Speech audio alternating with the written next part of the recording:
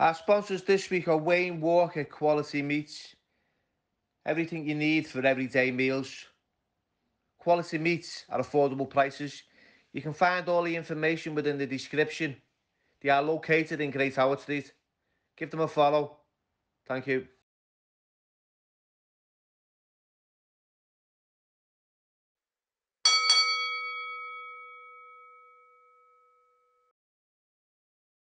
And today's special guest is none other than former boxer Jamie Moore, boxing pundit. Thanks for coming on, mate. Sound Bill, no worries, mate. Yeah, so tell me a little bit about your story. Let's start from the beginning. Growing up, what was it like growing up in Manchester, Salford, especially in It's all right, you know. your boxing career? Yeah, growing up was like, I think everyone, boxing in general, they have this sort of stereotypical, come from a council estate, rough, you know, but and generally it is true. But I love my upbringing. I've got to say, you know, we didn't have much at all as kids.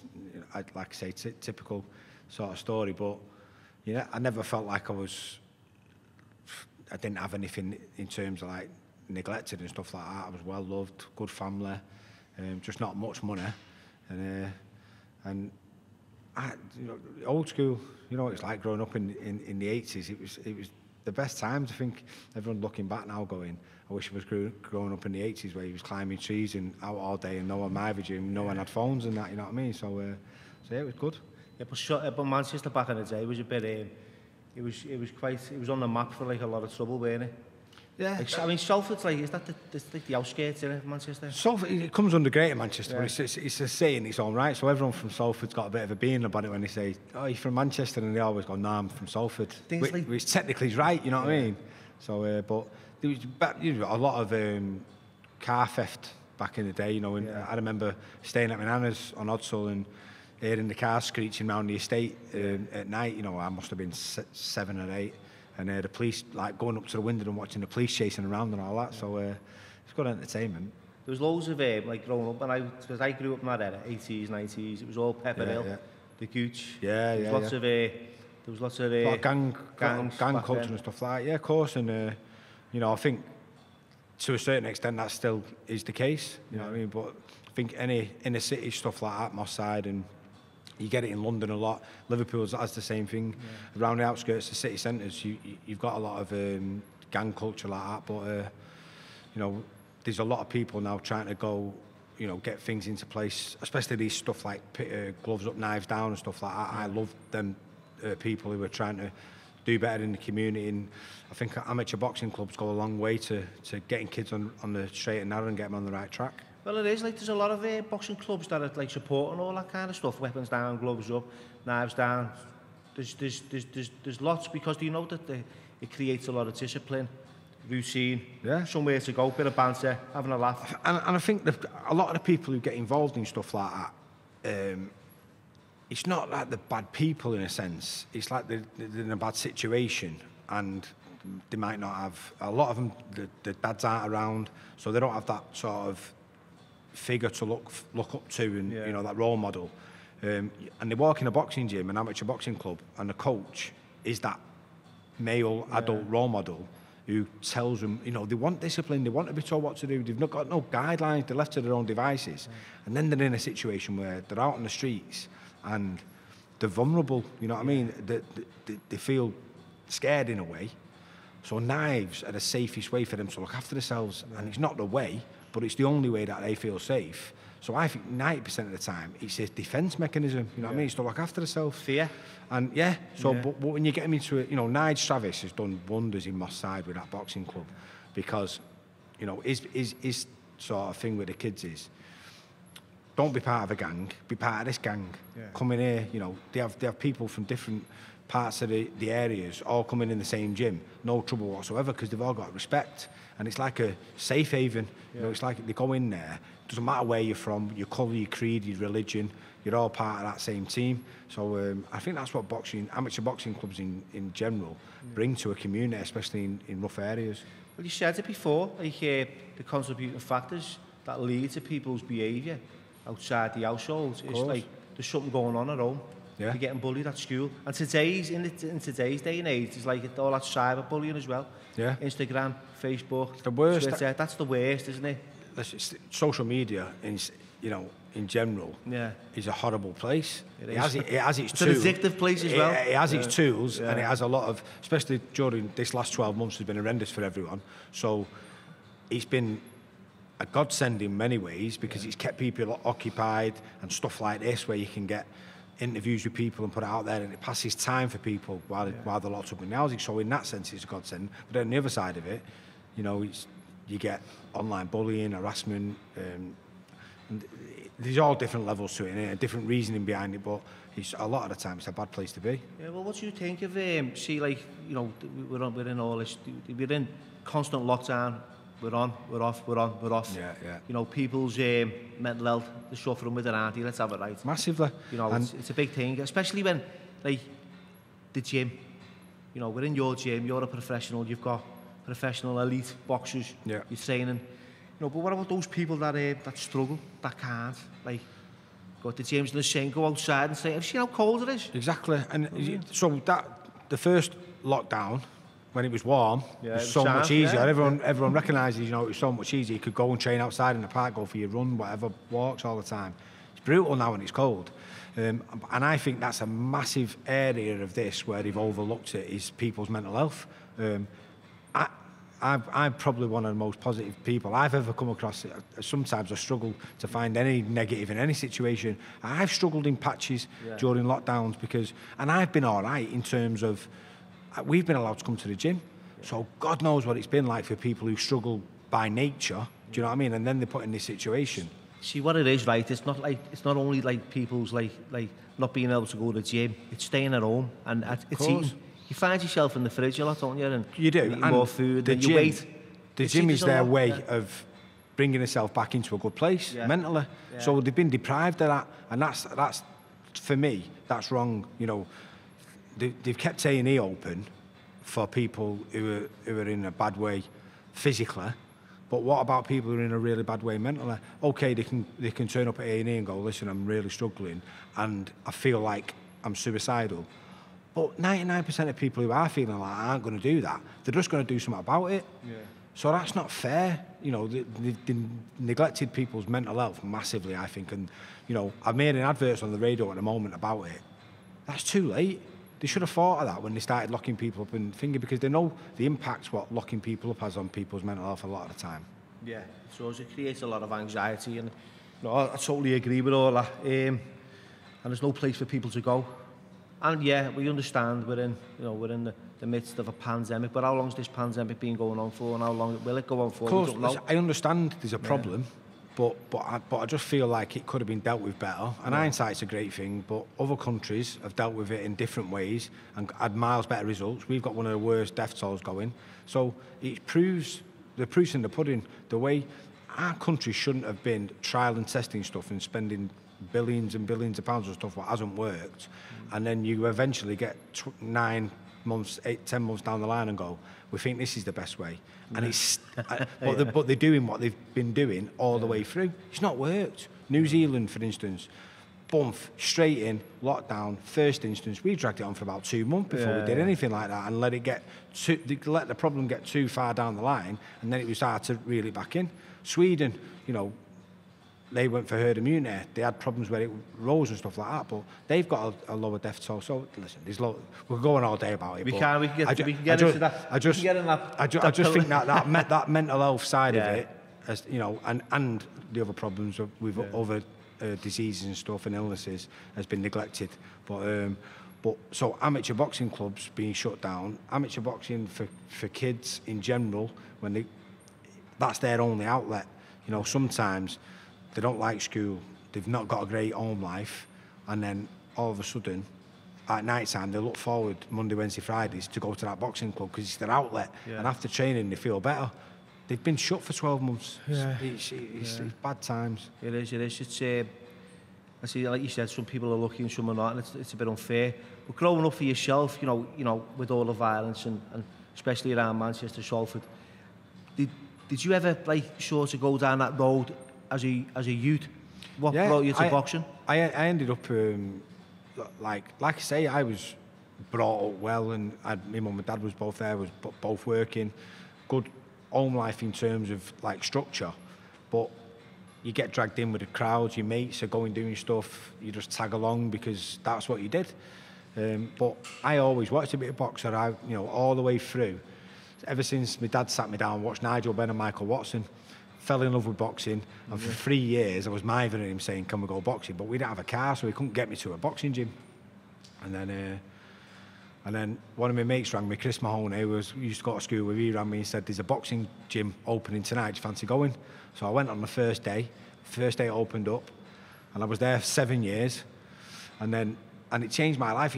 It sounds mad, this, but so I got caught robbing cars with my mates, and my mum come to the police station, and he expected her to fucking hammer me. Do you know what I mean? She said the worst thing what she could ever say to me. She didn't shout at me or scream or anything. She just sat me down and she just went, can't tell you how disappointed I am in you.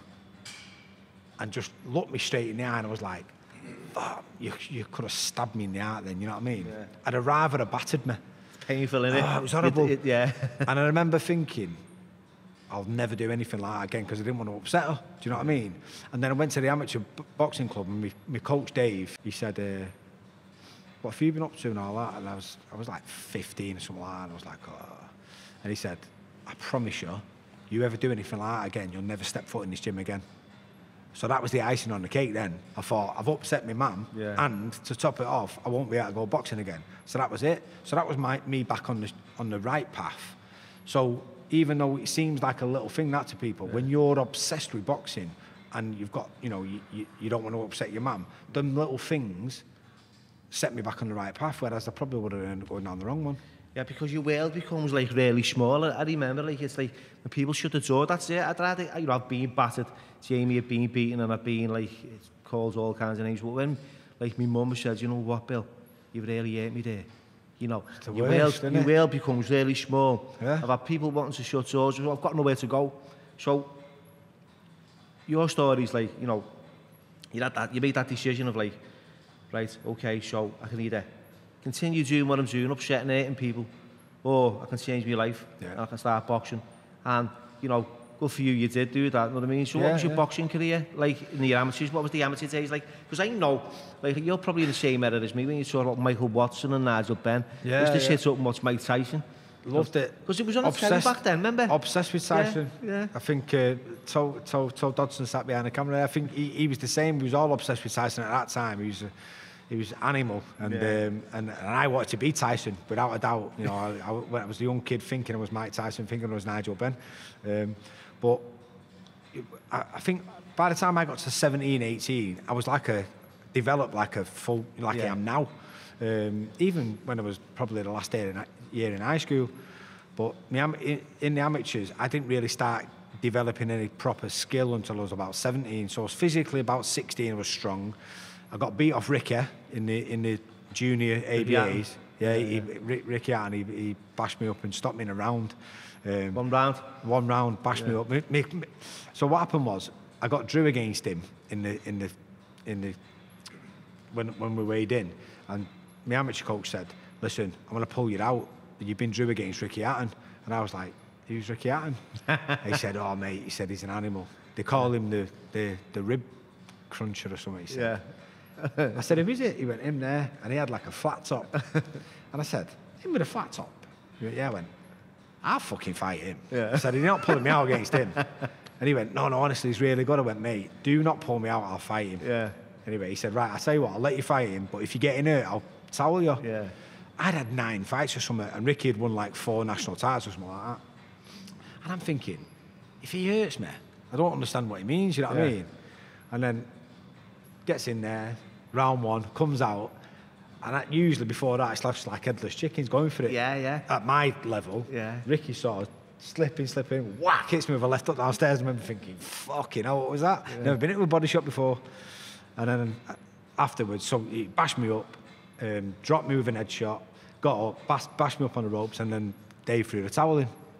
And I remember thinking afterwards, fucking hell, them body shots are all right. I'm going to start using them myself, you know what I mean? And then as my career went on, and when I was a professional, that sort of, I brought a big part of my game, what I brought in, and Even in the amateurs, to be honest, I stopped a few of the body shots after that because I learnt the lessons from him. Yeah, that's it, yeah, because he's known for that, weren't he?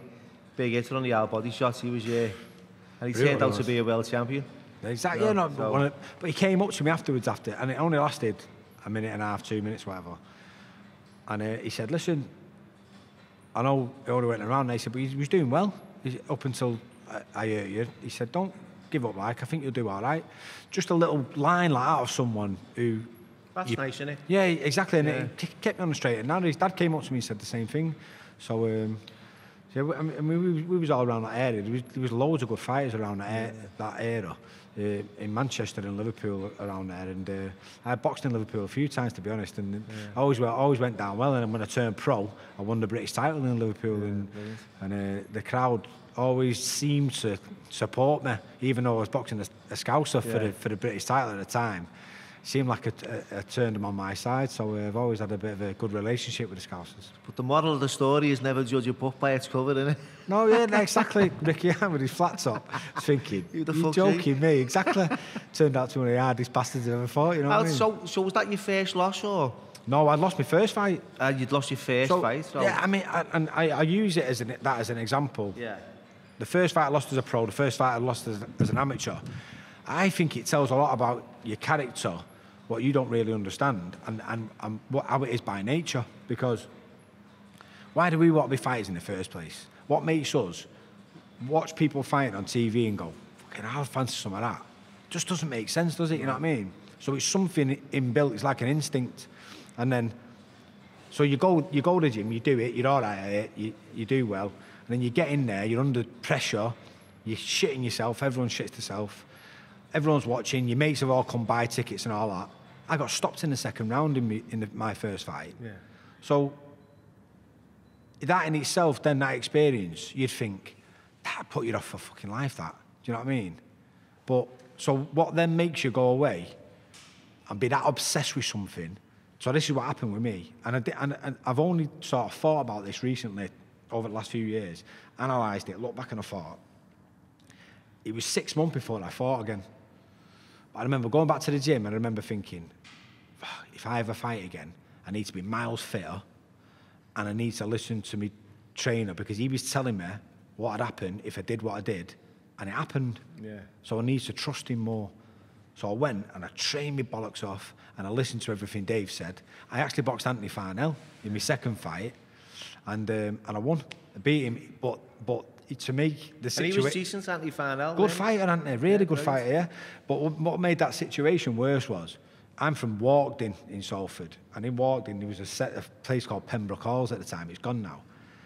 The fight was there, so my second fight ever is in front of all my schoolmates. So there's only my mum, my dad and my sister and maybe two of my mates who was there when I lost the first fight, which was in Blackpool. The second fight is in Walkden. There's about 100 people there. And I'm telling everyone I'm a boxer, so you're under loads of pressure. And I fight Arne. He's a right good fight as well. Yeah. We'd knock shit out of each other and end up winning on points. So now if I'd have lost that fight, I reckon that'd have sent me the other way. Yeah. I wouldn't have been the same then, you know what I mean? I think, fucking, I've had 2 fights, lost them both. Just lost in front of all my mates now. I wouldn't have been, I don't think I'd have been able to save face. Yeah. Whereas then, it gave me the opportunity then to, so I went on, won a few fights, lost against Ricky, but then there was reasoning behind that, you know what I mean? So you sort of analyse it in your head and you go, all right, sound, but I've lost to someone who's 4 times national champion. But what's making him so good? Oh, fucking great body puncher, he's done me there. Tell you what, I'll start doing that. So what you do is you pick up these little lessons, you don't realise what you're doing at the time. It's experience. They're all life experiences, you know what I mean? And then eventually when you get to this stage, you connect the dots backwards and then you go, that's why I've ended up here. That's why I ended up a body puncher, because of Ricky Hatton. Yeah. That's why I ended up a stubborn bastard, because by nature I must be that character. No one said to me, go back boxing, don't give up now, carry on and keep going. No one said it to me once, but I said it to myself. So that means that must be something what's inbuilt in me. Yeah. I don't know why. It's just like in there. That's what you tell yourself, innit? You know, you tell yourself that you're going to do something, you're going to achieve it, you're going to do it, you know what I mean? Yeah, exactly. See, I was like sort of at the opposite end of my career. Like my first 5 fights, I won. It was like I was saying to Tony Son before. I thought it was unbeatable. Yeah. And when you do, you get... You do, yeah, of And when you're a course. kid, right, I'm getting my ego stroked by trainers and all my boxing mates. They're all, you know, and I trained in Liverpool, and it was the St Ambrose back then. It was the Gemini now. But yeah, it was a great club. It still is. And I thought, that's it. I went to Ireland, the boxing cavern, against this kid, and it was the first time that I had to wear an head guard in overseas, because it was compulsory over in Ireland. And the kid kept pulling it down, but he was coming forward, and I put him on his knees in the first round, and I thought, you know, I've got this all day. It was a dinner show. Yeah, yeah. But it was like just butties, you know what I mean? They were just like, it was just a butty show. And I lost on a majority decision, and that crucified me. Yeah, yeah. But then I lost again. You know, Character building, though, innit? yeah. So, like, when I lost my first pro fight to Scott Dixon... I watched that this morning. Yeah. So it's fresh. What you're saying there about ego stroking and giving you that false sense of security, without a doubt, that's what happened with me. And I think that's a big problem in pro boxing. The lessons I got in my own career, I take him on board now and I use with my fighters. So Steve Wood and MTK, when they're managing him, I'm always saying, can we make sure we get all the boxes ticked on the way through? So Akib Fiaz, for instance, as an example, he came in as part of Carl Frampton when Carl was training for Josh Warrington. First day he come here, I'd asked Nige to get me an amateur who was a good pressure fighter, who'd be able to put it on him for 3 or 4 rounds, and then I'll use him to mix him in with someone else. A minute into it, he's all over Frampton like a rash. Yeah. He's only 18. And I'm going to Nige, who the fuck's this kid? And he went, oh, mate, he said, good fighter, pressure fighter. I said, he'll do something, I'm telling you now. And then he said, he wants to come and turn over with us when he comes over. I said, we'll have him all day long, you know what I mean? So, when he's turned over, I've been saying to Steve Wood manages him, I've been saying to him, we need to make sure we match this kid right, because if we do what we did with me, get matched pretty soft, in with your generic journeyman who's fucking had 100 fights, lost 90, who just basically there to survive, they don't teach you any lessons. You're better off fighting or matching them with people who are okay, who've got like a 60% wins, but they'll learn more lessons from it. So we've matched Akib like that. We've matched him in a way, because that's with me, with Scott Dixon. The 12 fights I had before that, I didn't learn anything. I didn't have to adapt. I didn't have to overcome any sort of obstacles at all. I battered them. They tucked up. They survived sometimes. Yeah. A lot of the times they didn't, and that was it. And then all of a sudden I got in there with Scott Dixon, and I jumped down his throat, battered him, dropped him, tried to finish him, like I'd done with all the other 12. And he went, fucking not tonight, mate. Yeah. You know what I mean? I'm here to win. And he fucking dug his heels in. He taught me how to be brave. Yeah. Because I tell you now, I wasn't brave enough that night. I wasn't fit enough, and I was overtrained. I could see that, because in the third round, you put him down with a body shot. Over. And I thought, that's it. You know, obviously, you know, I knew the result because it was an old video. I'd not been taught any lessons, Bill. Yeah. So I'd never been in a situation in a pro ring where I was tired, I had someone try to give it me back, and there was another 6, 7 rounds to go, and I had to weather a little bit of a storm. Never been there. So I panicked. And so mentally I fell apart, as much as physically I was tired and I was overtrained. But I thought to myself, you fucking panicked then. And he was warm, he was fucking horrible. So there was loads of factors, but it was the same for him. Yeah, he was experienced, and he knew what was going to happen. He probably, you know, when I look at it from his point of view, he's going to take forward. Some young kid jumped down my throat, punched himself out here, fucking good. You know what I mean? Waits till he gets in the next round and he's still got another 6 rounds to go. And that's what he did. I used that then in the rest of my career, because I always used to think then, so Oliver, God rest his soul, was my saving grace. He got me after that fight and he went, what are you doing? You've got all the talent in the world, but you try to do it in that much time when there's that much time. He said, and when you go to the ropes, how do you defend yourself? You do that. That's no good. You're never going to get anywhere by doing that. You need to properly defend yourself. And I was thinking, no one's ever said that to me ever. And I swear to God, he broke it down, he analysed it, and tactically, he was an absolute genius. I've never come across anybody who's broke a fight down as good as him. And then for 2 years nearly then, I went and trained with him full time. There was only me and him in the gym. Mate of mine, Shinny, used to come training in a lad called Daz Clear. Shinny? Shinny, yeah. And there was only us in the gym. So it was like, them 2 years was probably worth 10 years with someone. Because for me to have one-on-one time with him and get that knowledge out of him on my own with no other distractions was fucking priceless. You know what I mean? So I feel like that was like boxing's version of fucking Harvard University, being able to have that time with him. And then as the gym grew and as sort of our success went on and I started doing well, won the British title, the gym started growing. Steve Foster came, Anthony Farnell, Martin Murray. You know, we had a lot of fighters. Amir Khan came. And then as time went on, then obviously Rocky Fielding come, Martin, Tony Dodson. The gym just grew and grew and grew. So you would have got less time with Oliver. Yet I didn't need any more time with him because I took it all on board, and then it was just about putting it to practice each time then. Do you know what I mean? So I've been very, very lucky in my boxing career at that point where I got them lessons early on. I got to put into practice. So I was in Fight of the Year 3 times. I won 2 of them against Michael Jones and against Matthew Macklin. And if you look at situations in them fights, so watch the Scott Dixon fight and watch how I lost the fight, and then watch that scenario and then put it into clips with the Michael Jones fight and the Matthew Macklin fight.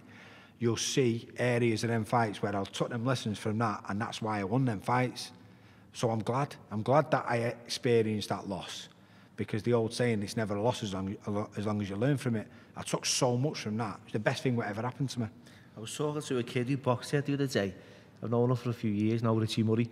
Oh, yeah. I know Richie, I've seen him. Yeah, he said to me. You seen him during lockdown? Yeah, I said to Richie, he said, so you fought Jamie? He went, yeah, I dislocated my shoulder. She said he got stopped. Yeah. She was unfortunate, you know what I mean? It's weird because in the amateurs I had a load of first round wins. Yeah. With body shots, a lot of the time was with body shots. The only first round win he ever had as a pro was against him, and his shoulder come out. Yeah. So, unfortunate for him. During lockdown, first lockdown, I was on a bike ride with my son, going through Salford Quays, and as I drove past him, I saw a double looks, and he went, Jamie. I went, fucking hell, Richie Murray. I'd never seen him since the night I fought him, but I just recognised him and I stopped and had a chat with him and all that. It's nice. So who was your strongest opponent that you'd been up against? As a pro, the toughest opponent was Matthew Macklin. Hardest puncher was a kid called Delroy Mellis, who was a bit of a journeyman, win some, lose some, but could fucking hit. I fought him in Everton Park Sports Centre, actually. Yeah. And that was a bit of a ding-dong. But without a doubt, the toughest, most competitive man I've ever fought is Matthew Macklin. Yeah. What a stubborn bastard. How did that turn out? Unbelievable fight. I knew it was going to be that sort of fight. So Billy Graham, I'd trained a lot with Billy Graham. Towards the end of my amateurs, I was working delivering beer, and my depot was round the corner from the Phoenix camp. So I used to do my run, get all the deliveries done, and instead of going back to work for my dinner hour, I'd go in the Phoenix camp and I'd sit there with Billy and have a chat with him. My working shifts were, I had Monday, Tuesdays off and work Saturday, Sundays, because obviously pubs and stuff needed deliveries doing. So I'd go and train there on a Monday and Tuesday with the pros. Yeah. So I expected I was going to go with Billy Graham when I turned pro. And what happened was, I had my last amateur fight in Tenerife, and Steve Wood and Steve Foster was there watching the fight. I'd never met Steve Wood before. He'd only just set up his VIP promotions and the management. I lost the fight. Oh no, I didn't lose the fight. It was a draw. And I went, you can't have a draw. And he was like, no, in Spain, if we can't decide it's a draw, I said, you bent bastards.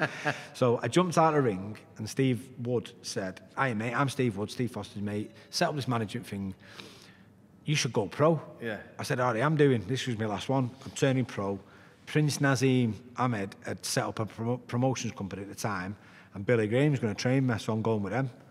And he said, I was going to say, why don't you come and see us? Like, I'll look after you. Salford lads and all that. So I was like, I don't know. He said, listen, I'll tell you what then. When we get home, why don't you come and have a sit down with us for half an hour?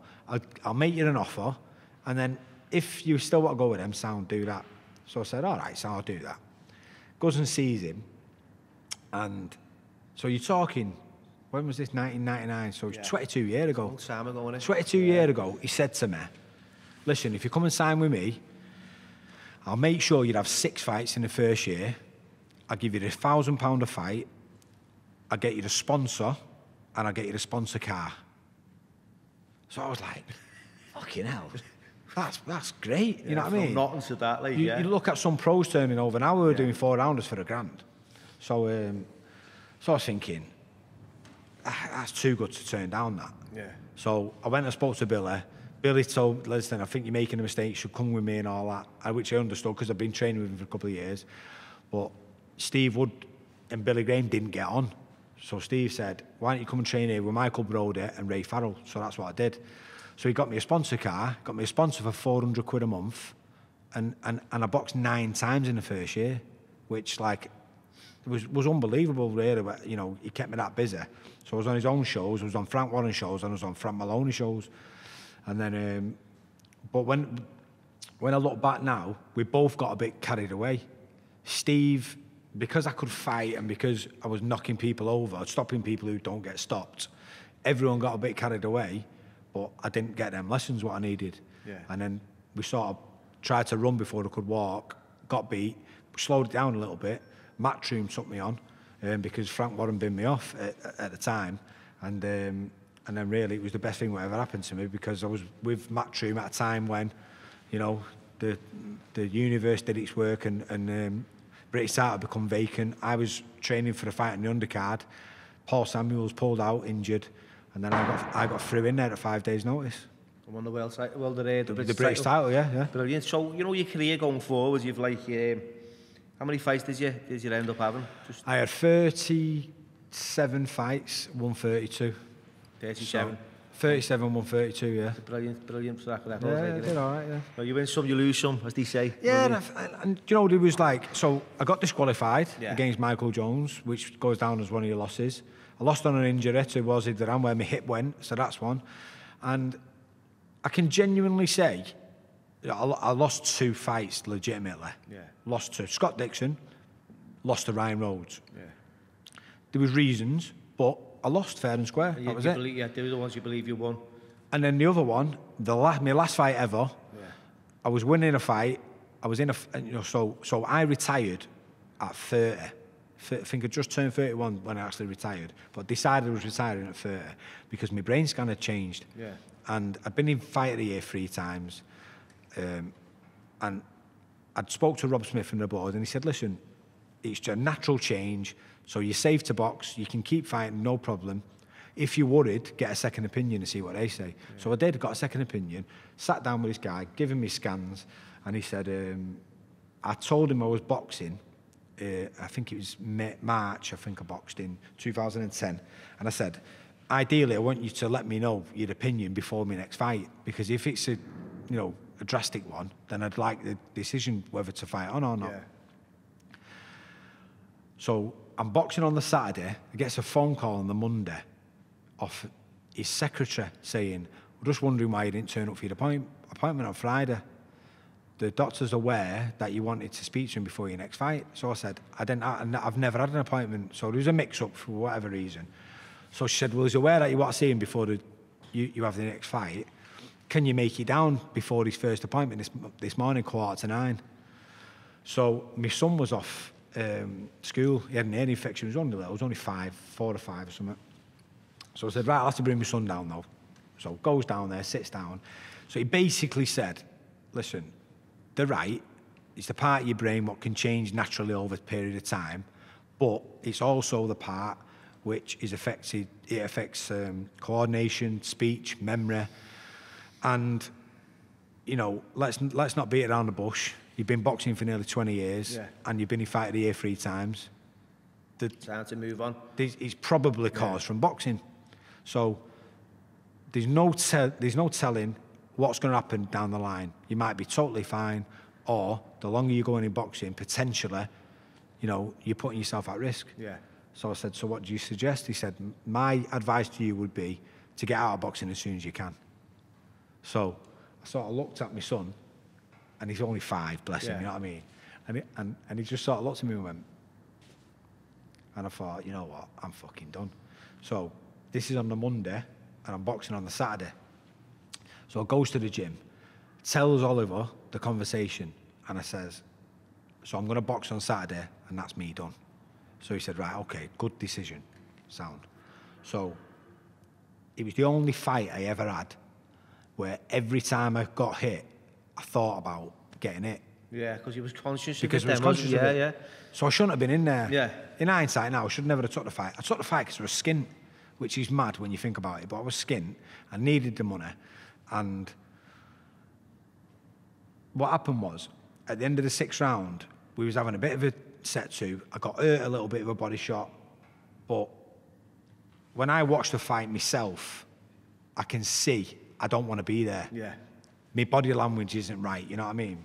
So Oliver gets me back to the corner, he says, you okay? And I was like, yeah. And he went, right, so he gave me the full minute, and he just sort of went, right, stand up. He went, big deep breath. So sort of big deep breath, and he went, that's it, we're done. And I went, what do you mean? And he went, that's it, we're done. And he just turned around and shouted at the ref, he went, we're done. Yeah. And I remember thinking, thank fuck for that. Do you know what I mean? Because I didn't want to be there. No. Yeah. I'd done what I had to do. And when I had a conversation with him in the change rooms after, I said, what? I said, why did you pull me out? And he went, I could just tell you didn't want to be there. He said, me and you can have a conversation without speaking. Yeah. And he was right. Just knows you. He was right. I didn't want to be there. So I sort of look at our relationship and the way our bond, what we had. I always try and replicate that with my fighters. Look at Tommy, that fight in Madison Square Garden. I knew he was going to fucking go mad when I pulled him out. But he'd gone past the point where he had chance of winning the fight, and I knew him. I knew by his body language he'd gone. Yeah.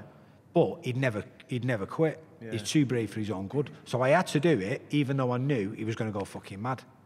But that's knowing your fighter. Do you know what I mean? It's dead important, I think, because it's my job to protect you. You know what I mean? So it's my job to try and get you to win a fight. Yeah. But more importantly, make sure you're safe. It's me getting you out there safe and back home to your family. You know what I mean? Yeah. So that decision to end your career and retire. So you know you moved over. When did you start moving to like Marbella and stuff and training over there? Because you started training. I read about it and it was quite interesting. And it was quite, you know, must have been a tough time over there as well. Yeah, no, so I started training Tommy over here. Tommy, we had one little 6-rounder, and then Tommy boxed Denny Matthews for the Commonwealth title. Did really well, and then ended up walking onto one in the 10th round and got knocked out. But because Tommy did so well, Matt Macklin was over training back with Joe Gallagher, and I asked him to sign me a picture. And I've gone for a coffee with him, ended up with him for about 4 hours, ended up going out for food and all that and talking. And he was asking me about Tommy, saying, fucking hell, you did a great job with him there training. So week after, he sent me a message saying, listen, I'm just wondering whether you fancy training me, but it'd be out in Marbella. So I was like, you know, difficult decision because I've got the missus and kids at home and family and stuff like that. But, you know, he was with Lou DeBella on HBO, was earning good money, so it sort of made sense for me to do it. And he said, listen, I understand how close you are to your family, so if you'll do it, we'll do it for 6 weeks at a time, and I'll fly you home every weekend so you can see the kids. So that just sort of sold it to me, and I thought, you know, because what a story it was, because of the fight me and Macklin had as well. So I went out there, we had a fight in Atlantic City, had that one, came back, was training for... he was boxing Daniel Gill. Gill pulled out about 2 weeks before the fight, which as it turned around, he ended up pulling out. He pulled out injured, but then ended up taking the Golovkin fight, so it was obvious like that was sort of in the background. So then in that time, Macklin signed with Matchroom. I started going back over there, training Macklin, and that's when the incident happened then. So it was the only weekend I was ever there. So you stayed that weekend? So I stayed that weekend. And you ended up getting shot? Yeah, fucking sod's law. That's what I mean. It was like literally, going there from the November before, and this is in the August, so 10 months sort of time. That's 2014, wasn't it? 2014, yeah. And you took a bullet in the hip. Yeah, so and I in was the leg. out, we'd gone out. It was Danny Vaughan's birthday. We'd gone out. Comes in, walks into the place where I was staying, and then just from behind the car, someone come out and fucking shot Think they me. were looking to kill you, or was it just? Well, it's nothing. Like, Obviously, it was yeah. nothing to do with me. It's like obviously wrong place at the wrong time. But you know, they've obviously realised it's not me. They've got the wrong person because they've left me. But so they fired three bullets. Yeah. I got hit twice, but then they've left me. I vaguely remember it because I was pissed. Yeah. I think, to be honest, Bill, my saving grace that night Being buried. is being pissed. Yeah. Because I can barely remember it. I can remember bits, but it's blurry and it's not unclear. So it's my saving grace because who the fuck would want to remember that? Yeah. Do you know what I mean? It's like, and I've got nerve damage in my leg. I've got a bullet in my hip, which I struggle with with finger, because it's like every time I fucking get out of the car, it clicks and it's painful. But I'm here. Yeah. I'm here, sat talking to you. You know what I mean? And No, it's a miracle. That's the main thing. It's like, you know, I've had, I'm not one of those interviewers who haven't experienced life and the shit that happens. Yeah. I've had bullets which passed me, you know, when I was in Thailand, I've been stabbed in the chest, I've had it close to my heart, Yeah. I've had me fucking ear bits off. I know what it's like. Yeah. And that for me, that was my lifestyle. Yeah. No, obviously it's not your lifestyle. No, You're thrust into something, an incident in an environment which is like frightening. It is.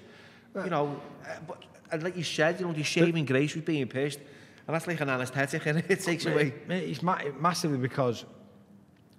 So, what had happened was, 5 weeks before it happened, I'd had an hernia operation. Yeah. So, I've woke up the next morning, and so I'm obviously been heavily sedated, and I'm coming round, I'm looking round, and I start to realise I'm in the hospital, and these nurses walking round, and then I'm trying to focus on this nurse, and she's talking fucking Spanish, and I'm thinking, where the fuck am I? So I really didn't know where I was for a while, and then I've looked down, and I'm going, phew. And I remember thinking, fucking, I just had the hernia operation, because I didn't know what was going on, and then I sort of realised, so one of my legs was totally bandaged, and one of my legs was in like a brace. And then I was thinking, what the fuck's happened? And then I thought, wow, fuck me. It came to me. I remembered it fucking happening, and I went, wow, thank fuck I'm here.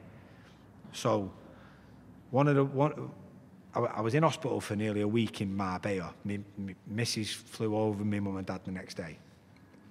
And all week she's trying to get me home. And the insurance who I was insured with was fucking messing about. They was messing about because they was trying to save money. They was trying to get me on a commercial airline.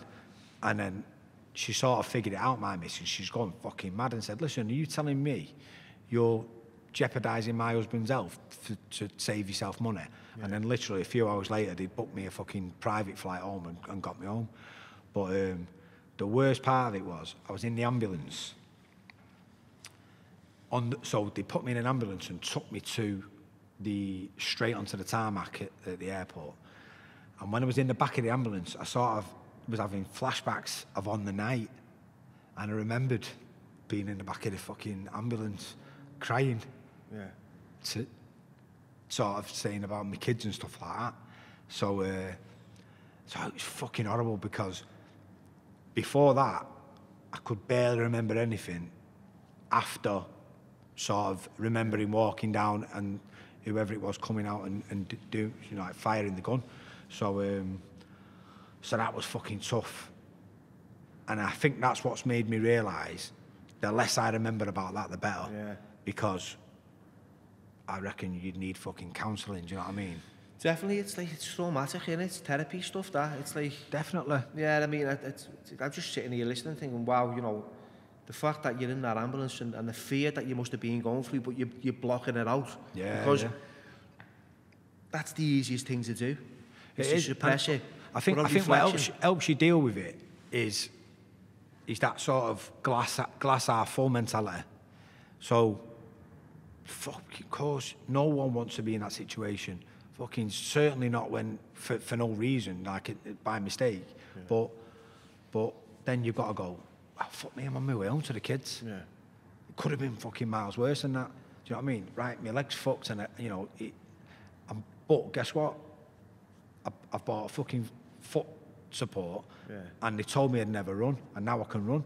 So everything what's got a negative, if you try and put a positive spin on it, then that thought process about, fucking, why has this happened to me? Doesn't become that. It becomes, thank fuck I'm still here so I can go running. Do you know what I mean? It's about having that right sort of mindset, and you can always put a positive spin on it. There's like fucking hell, why have I lost the fight? Well, hang on, let's not look at it like that. Let's look at it, right, listen, I've lost the fight, but let's take the lessons from it. Yeah. You've always got to be able to put that positive spin on it. And that's a good way of putting it, really. You know what I mean? It's like, did you ever get interviewed and all that by the police? Yeah, they come. The police come to. Spanish police. Yes, Spanish police came, interviewed me, asked me what happened, told them everything what I could remember, and then what they said was, listen, we'll be in touch, and we'll get some investigations going, and we'll be in touch. Now, I've not heard one thing from the Spanish police since I got home. They also said to me, the British police will come and interview you when you get back in hospital, and they'll take a statement and stuff like that. And that never happened. So, listen, I don't know, but I just went, listen, I don't care. I'm fucking home. Grateful. I'm home. I'm going to my kids. Listen, what? I'm just fucking blessed. Yeah. No, well, you are. It's like I said, it's frightening. And how did you? How long did it take you before you could walk again properly? So, again, this is definitely down to the reason why we're fucking boxers and fighters and stuff like that. It's that inbuilt thing where you don't even know where it comes from. So for the first sort of 6 months, they told me after about 4 weeks you'll start getting movement in your foot, because they opened my leg up at the back. Yeah. And they said, we've checked to make sure your nerve hasn't been hit, and it's not. So it's fully intact. So what'll happen is it's in trauma, and then when it realises there's no damage, it'll start to move again. So 4 weeks, 5 weeks, 6 weeks comes, there's no movement in it. So I'm on crutches still. Yeah. And in that time, I'm training Tommy, but Nigel's doing a lot of the physical stuff. And then Ricky Boylan, I'd met out in Marbella, he was down here sparring with Tommy, and he asked me if I could train him for a fight. So this is talk about everything happens for a reason. Ricky Boylan had a sore hand. I'd met Mike Hayton years before. I was the first boxer to go and see Mike Hayton because he had a wrist problem. Yeah. But Mike Hayton now treats all the top boxers for hand injuries. So I've rang Mike and I said, listen, I've got a boxer here, he's got a bit of an hand problem, can you have a look at him? So he said, yeah. So I takes him down that night, gets there, I'm on my crutches. So I think this was 5 months after it had happened. He said, fucking hell, you still on crutches? I said, yeah. He said, why, what's happened? So I said, well, my foot's not moving. They told me nerve was in trauma and it had not been hit, but it's not thinking it. So he's going, that doesn't seem right to me. He said, are you not under anyone over here? So I said, listen, I was, but the physio was terrible with the NHS. So I've been just going and seeing a private physio, but they've signed me off. So he said, nah, he said, that needs looking at. He said, do you want to come to a super clinic? So I said, what the fuck's a super clinic? So he said, at the FA base, every 3 months, 12 of the best specialists in the country meet up and are presented with cases what people can't, say, we can't help you anymore. He said, a lot of the time we can't help him, but a lot of the time we can. He said, so I think there'll be someone there who might be able to help you. So I said, fucking definitely, yeah. Goes down there it's a month after with me and Mum. Mum took me down there, goes in, gets assessed by this physio for an hour, and he's filming all different stuff, what I can and can't do. And then they sent me out for 15 minutes to have a coffee. And then they called me back into this like boardroom, and all these specialists are sat round. And this physio presents this case on screen 15 minutes later to all these specialists what I can and can't do.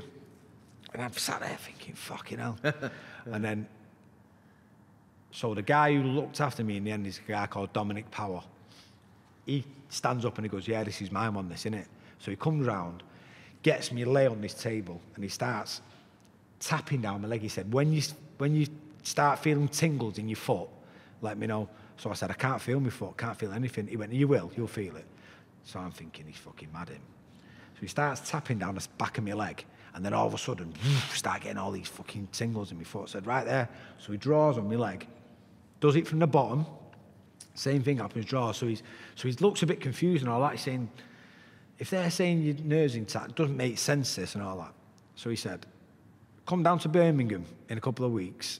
What I'll do is I'll go in with a camera and I'll have a look what's going on, and we'll see where we can take it from there.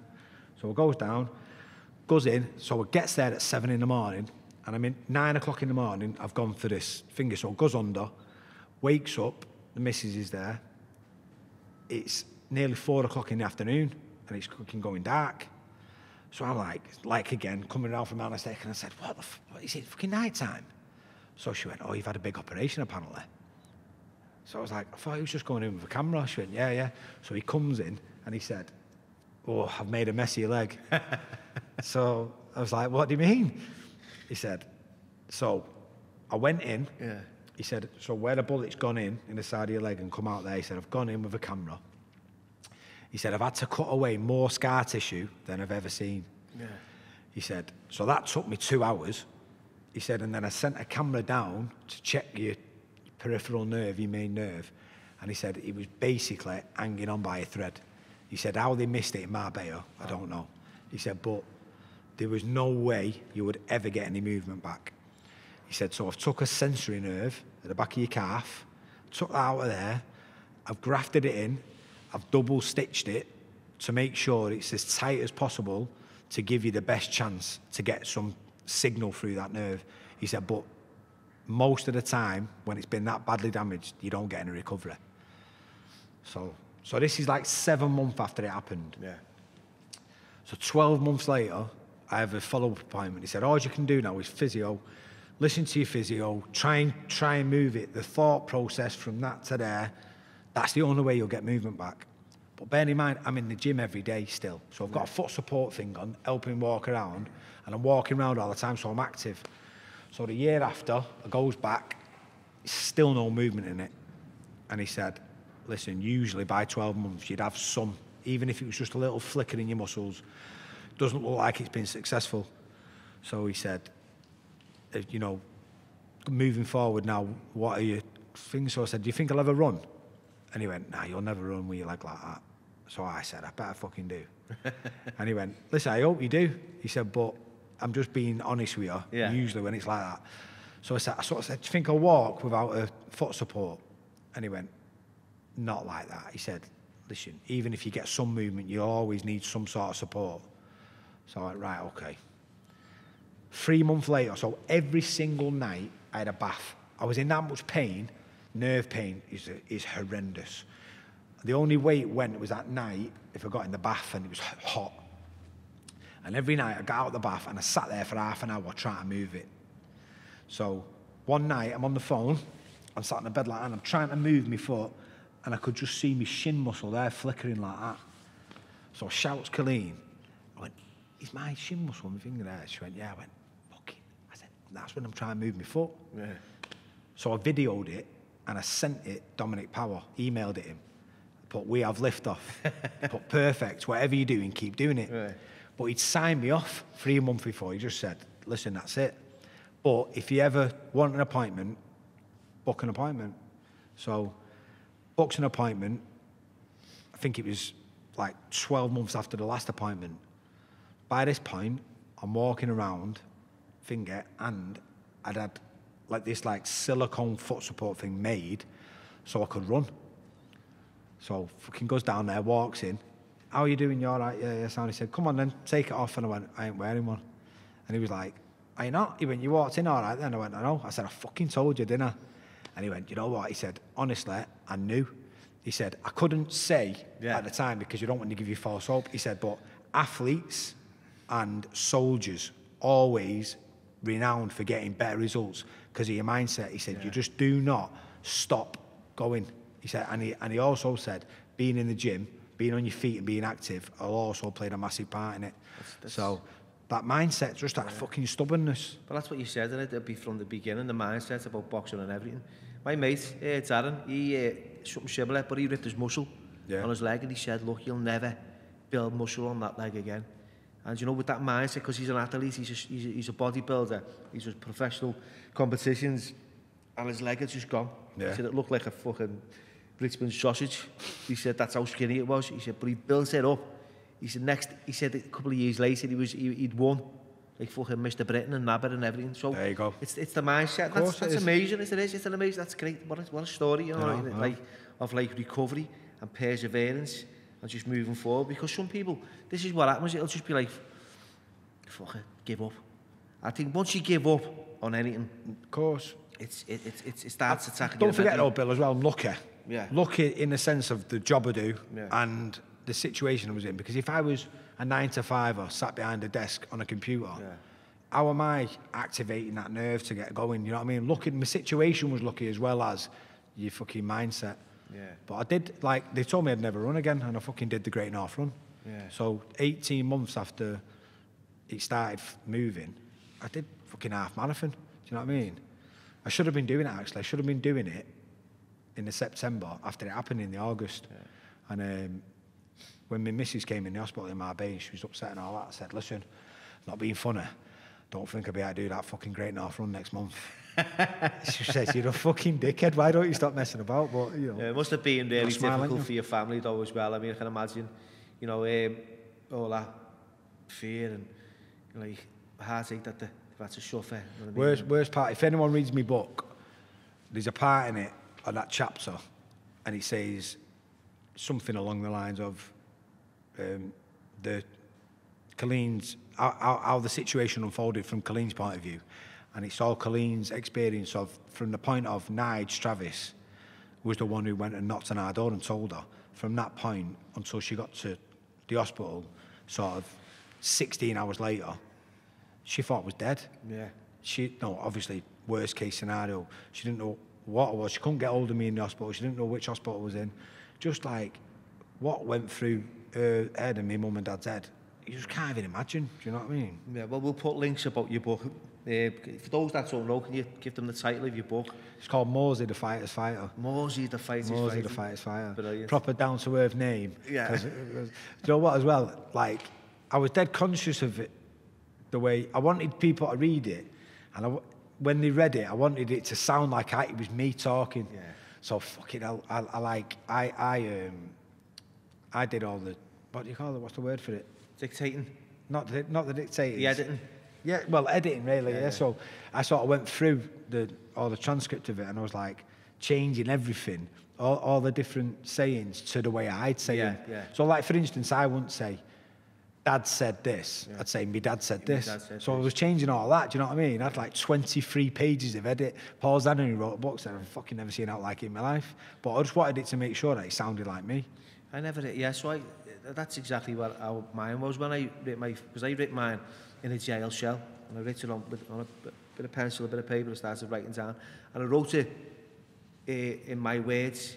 It's like you said, you know, you need to look at something and edit it. But once it went from from the edits to publication, you know, it was my story. I knew that, but from like a transcript to a movie script, I had some American screenwriter, great guy, American, done a few movies.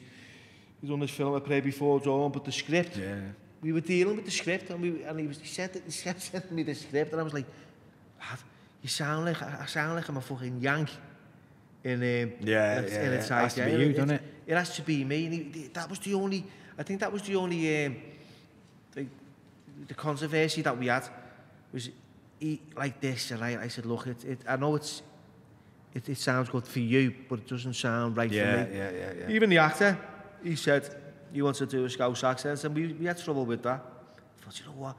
It's very, very difficult to mimic a Scouse accent if you're from out of town.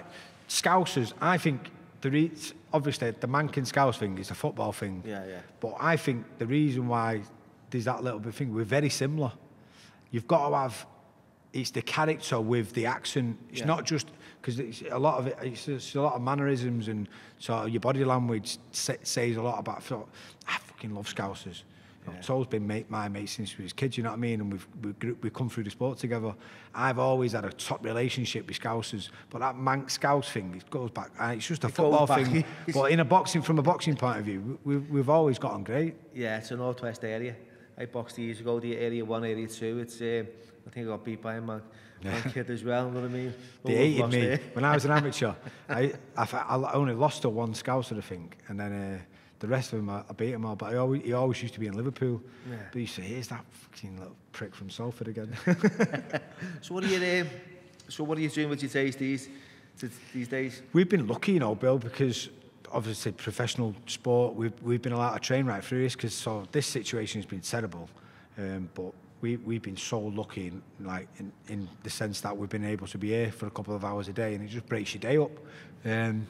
So, yeah, been lucky. We had like 10 fights during lockdown, which is fucking good when you consider if you're not with Matchroom or Frank Warren, you're not getting a fight at the moment. So all my fighters were lucky enough to get out during the lockdown, which is a blessing, because fighters have struggled. Have you got any world class fighters looking for titles? Well, I've got Frampton's fighting 2 week Saturday against Jamal Herring. He fought Josh Warrington, didn't he? Yeah, He's gave up his title, hasn't he? He's give it That's up, left it for Jazza and Kid Gallagher. That's right, yeah. I understand it. It's political reasons he wants that Ring magazine belt, so it's a good decision for his career. He's lethal though, isn't he, Josh? Josh, a good fighter. Great fighter. Mate. Yeah, good fighter. Yeah. He's fighting Saturday. I watched him fight Carl. Yeah, good fight. Great fight. Carl did well to come through the first 3 rounds. Yeah. You know, decision making wasn't great in them first 3 rounds, but if he'd have got that better, it'd have been a closer fight. And I believe he can beat him, but it's always going to be a tough fight, because Josh is a high octane pressure fighter, tough, strong. So it's always going to be a fight. But yeah, I've got Chantel Cameron. She's WBC world champion. And then I've got Jack Catterall, who's waiting for his world title shot. He's mandatory for the WBO world title. So, and then I've got a gym full of fighters who are coming through, who are going to be the next ones as well. So yeah, it's exciting times. You're keeping busy, aren't you? Real busy, yeah. Lucky. So we're coming to the end, and I usually, ask the guest about any parting words of wisdom, any pearls of wisdom you'd give the youngsters that are coming through today.